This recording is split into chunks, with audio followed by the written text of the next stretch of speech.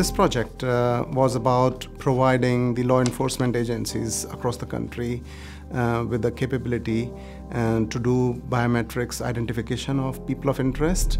This included all the police forces across England and Wales, as well as immigration enforcement. It is a project of national significance. The idea is when an officer meets a person who they suspect might be a criminal, on-the-spot identification takes place.